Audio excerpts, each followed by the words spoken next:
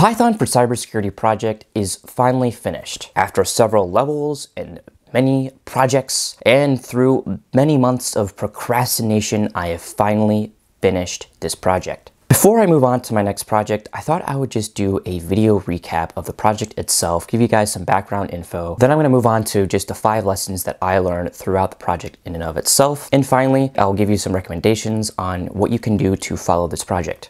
So let's go ahead and get started. With the inspiration of Devin Crawford. In fact, I like to call myself a Devin Crawford wannabe who will never be as talented, but who addresses the cybersecurity side of IT. There we go. Okay, so anyway, with some inspiration from Devin Crawford and some personal ideas on how I wanted to document a project, I launched the Python project for cybersecurity on March 24th, 2019. My deadline was by mid-May 2019 to complete this. If you guys are not familiar, I had 3 levels and 3 projects. Unfortunately, I wasn't able to make that deadline. In fact, I really did procrastinate a lot of this project. I was really motivated at first, and then it declined, very much so. I did finish the project in the end, and really the premise behind this project was to give the audience and myself 2 things. 1, to document how I like to break up and organize my personal projects in cybersecurity. Organization was the first thing, and the second thing was for me to continue to learn Python in a cybersecurity specific way. I found some different courses, and really it was just to document my journey on Python. By the end of level 3 in project 3, I was finally able to get some application portion of what I was learning, and really it was fun to create what I did in project 3. If you guys aren't familiar with the project, I recommend you go start with the Kickstarter video and continue down the line.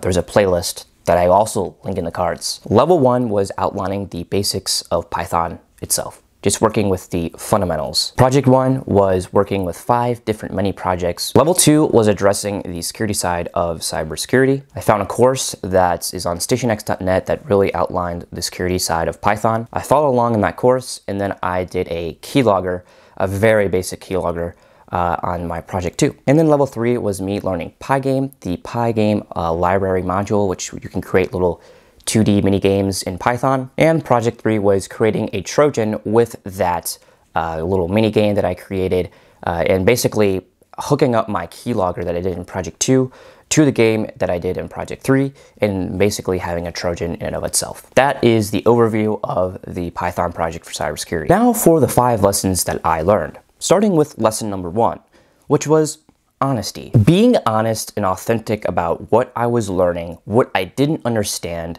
what I did understand, and how I could actually apply this knowledge to a specific project was something that was a struggle for me at times. Being completely honest.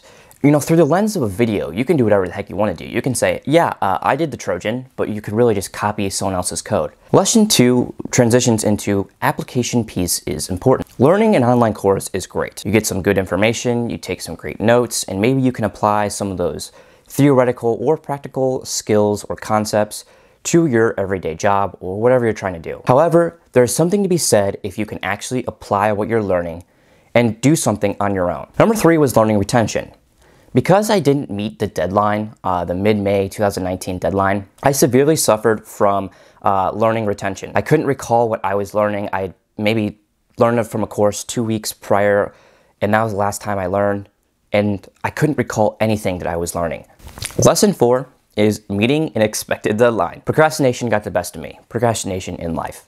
And I was really trying to make this project be completed by mid-May. Didn't happen, like, at all. The biggest thing, in my opinion, is just doing 1 hour of learning a day. Not 8 hours learning a day, 1 hour learning a day. That is a lot better, and you're gonna be able to meet your deadline in doing that than if you're gonna try to cram everything in within a week. Number 5 was do not be defensive about critiques. I did a video, project 2 with the keylogger video, and I really closely followed Zaid's keylogger, if you are not familiar. I got some comments in the comment section below, and mostly positive. There was a few critiques about how this keylogger was super simple, or that you're a script kiddie kind of thing. I was very defensive in what they were talking about when they were critiquing me. But I came to realize that I shouldn't be defensive about these critiques. In fact, I should absorb them, because these are the critiques that are going to help me improve and really make, let's say, an advanced keylogger. The keylogger was super basic, and it was very similarly aligned to Zaid's. I had some critiques, and I need to embrace those critiques. Okay, recommendations for this project. I have 4 recommendations. Recommendation number 1, take your own notes. If you're going to follow along, you can see my notes and you can use them as a reference. Taking your own notes is going to do 2 things. 1, it's going to make sure that you can reference them when you do forget or procrastinate. And 2, it's a good way to retain what you're learning. Take your own notes, and I would recommend that you can use mine, but just take your own notes. Recommendation number 2, try your hardest to apply what you're learning. The levels are there for you to absorb and learn as much information as possible and take good notes. The projects are there for you to apply what you learn. Apply. Do not BS what you're trying to do. Try to apply what you're learning with those levels. You can use the notes, but don't go around and go to the videos again and just basically copy and paste the code. Apply what you're learning. The projects are there for a reason. Recommendation number 3, don't take the Pygame module on Pluralsight. That sucked. In my opinion, it was a horrible module. It was a horrible course. Literally, the dude went way too fast. It just was not, for my learning style, it wasn't good. I would use Centex. I'll leave a link in the description below. And he has a Pygame module playlist.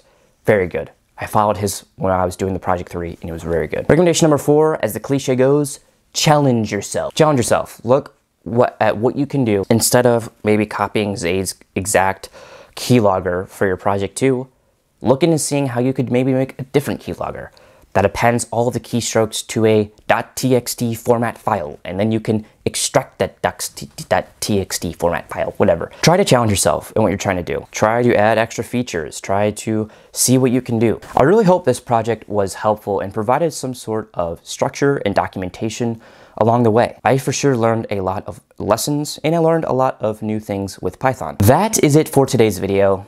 Again, not very exciting, but if you guys are really interested in seeing my whole experience, I will leave a link to the Google Docs in the description.